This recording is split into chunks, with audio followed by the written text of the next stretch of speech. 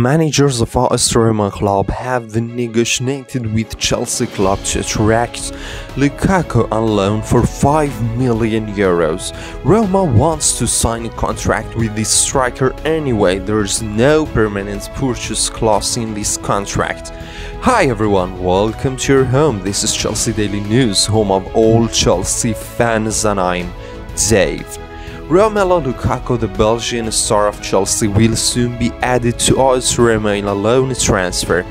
Minutes ago, he arrived at the airport of the Italian capital with the private plane of Dan Friedkin, the owner of the Roma club.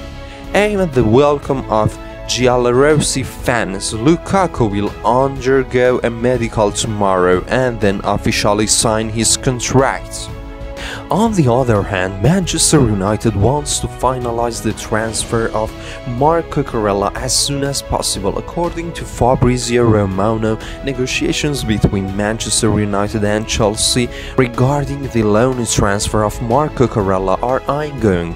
The Red Devils have made their first official offer worth £2 million to the London Blues, but Chelsea have requested a figure of more than £2 million for this loan deal. Despite the difference of opinion between the two clubs, the Manchester Reds are optimistic about this transfer, and Cucurella is also eager to join Erik ten Hag's team. According to another report, Chelsea have requested £7 million from Manchester United for the loan transfer of Cucurella. Currently, there's a difference of opinion of £5 million between the two clubs, and it should be seen what fate awaits this 25-year-old Spanish defender during the final days of the transfer window. Chelsea's terms for Manchester United for Cucurella, paying for a loan move and covering wages.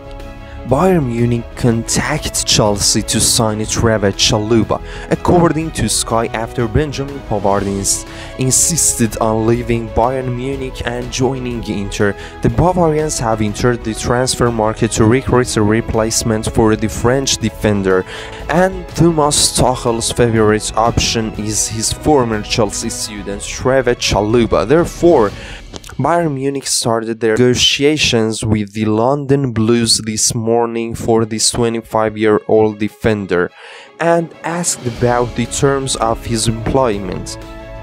The exact details of the negotiations between the two clubs have not yet been published, but what is clear is that Munich will not allow Benjamin Pavard to leave until they finalize the recruitment of Chalobah for any other option. I hope you enjoyed this report, so if you liked it, please like the video and leave a comment, and surely subscribe to the channel and ring the bell.